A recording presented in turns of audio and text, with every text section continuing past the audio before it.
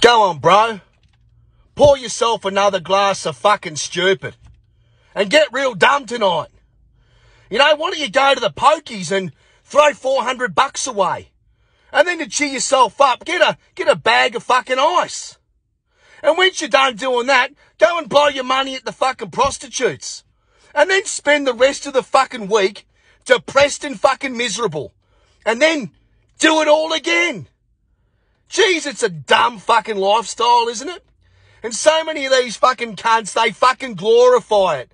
Like it's, they live in the fucking dream, and it's just the dumbest fucking dream, bro.